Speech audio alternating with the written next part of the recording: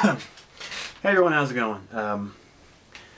I would like to take a few minutes of your time today to explain my recent dietary change and becoming a veggie, and just some of the benefits and stuff like that I've experienced, and some of my kind of issues with animals and stuff like that, the way they're treated, and just the reasons why I think this is a good lifestyle change for me. And this is not to make you feel bad about eating meat and stuff like that, and not to try to say you're wrong or you shame yourself and stuff or something like that. I'm not about that at all. You should eat what you want to eat, and it's not my business to wait for what you eat. But I would like to kind of get you in the direction of thinking about the way that you can benefit animals, yourself, and the environment just by not eating meat. A simple dietary change like that can do so much good for the world. And let me start off by explaining some reasons, more detailed information about each of the reasons. Now, the first reason is the animals, of course. This is the more kind of obvious, more common thing that comes with people who are veggie. People do this for more reasons. There's lots of moralists that would agree with me on this. We believe that animals shouldn't have to suffer and die just so we can have have a meal to eat them. And we think it's not fair for animals to be separated from their families and be killed so people can eat. That's I think it's a very bad thing that occurs. And it's just there's just no reason for it. I mean, why kill animals and have them suffer like that when there's just no need for it? And separates them from their family, and then all that wasted grain, stuff like that, they have to take, and all this whatever it takes to get them going, or to keep all this stuff going. The second part is the environment, the CO2. When animals are slaughtered and whatnot, and packaged up and sent off to the grocery stores, it takes a lot of CO2 emissions that come out from the trucks and whatnot to get to the environment. It's not a good thing. It's bad enough as it is with our world the way it is, with global warming and stuff like that. And you may not believe global warming exists, but I can assure you that there's definitely some hard scientific evidence that exists. And you may not say, oh, it's just a half a degrees. Well, it doesn't take that much. There's not really a whole lot it takes for this to make a big change. And changes have been happening much more steadily as the population has increased, and more and more people are using fossil fuels. And of course, as I kind of got on earlier on, the first point is people who raise cattle and stuff like that. They have to get a big area to raise the cattle, which means cutting down trees and getting the land ready and growing grass and all this other stuff, like that. And that takes many acres of land to raise cows so they can move around and be fed. Of course, they have to use all the grain. They have to use lots of grain, stuff like that, like I guess corn or whatever it is they used to feed the cows to so they can be healthy and stuff like that. And and also, once the cows are slaughtered, did you know that it takes only a couple of 100 gallons of water to make grains and vegetables like rice and corn?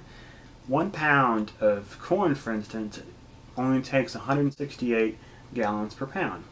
Did you know that it takes 12,000 gallons of water to make 1 pound of meat? That's a lot more.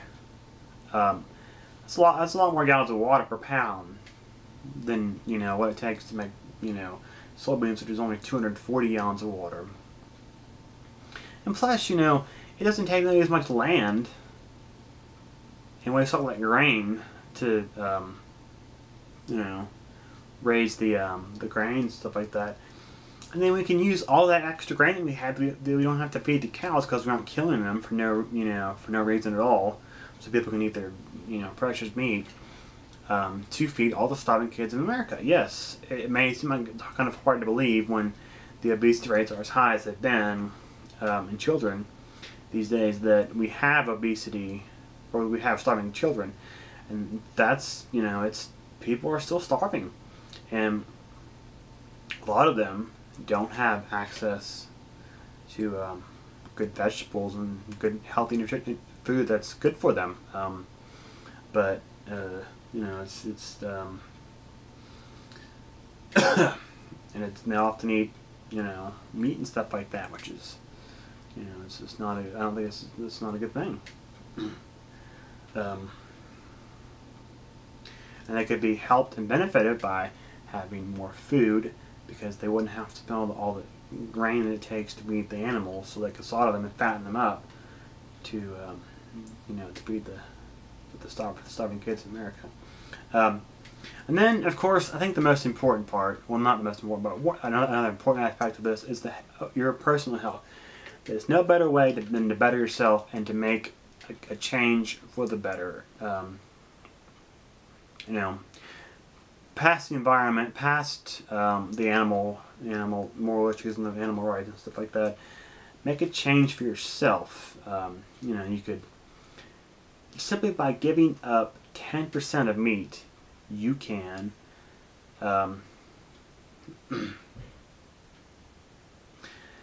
simply by giving up 10% of meat, you can help the environment and help the animals, but also you can, as once can help feed more people, and also help yourself in the way you can lower your weight,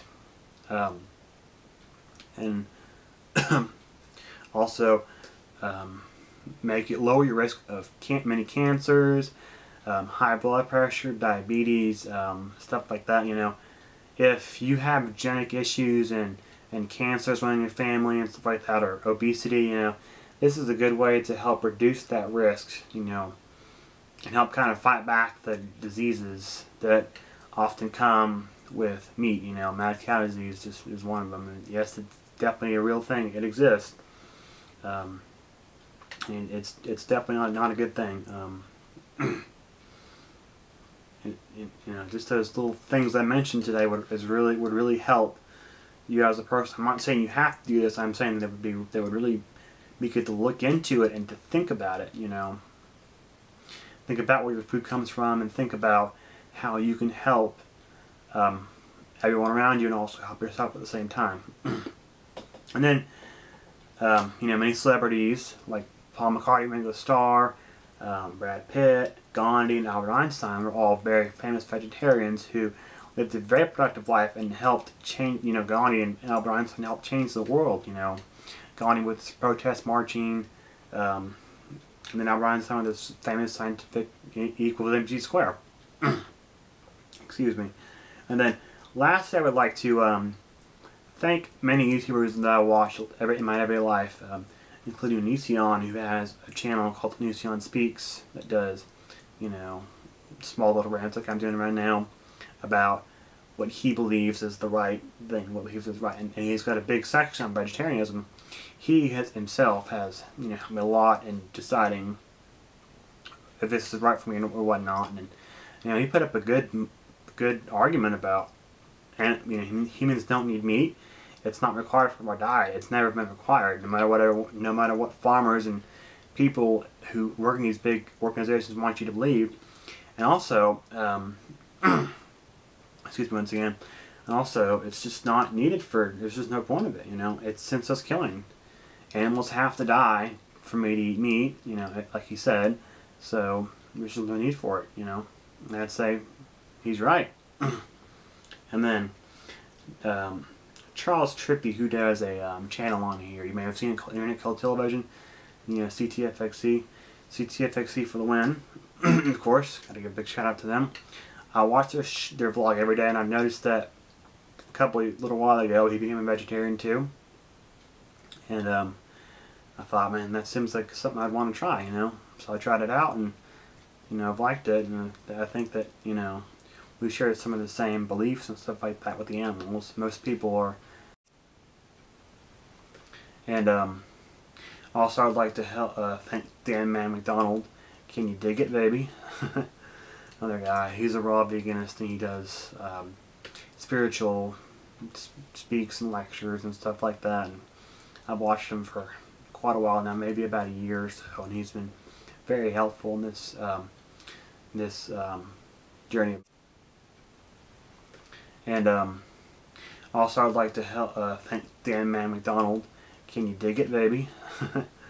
Another guy. He's a raw veganist, and he does spiritual speaks and lectures and stuff like that. And I've watched him for quite a while now, maybe about a year or so, and he's been very helpful in this journey of mine. Thanks for watching.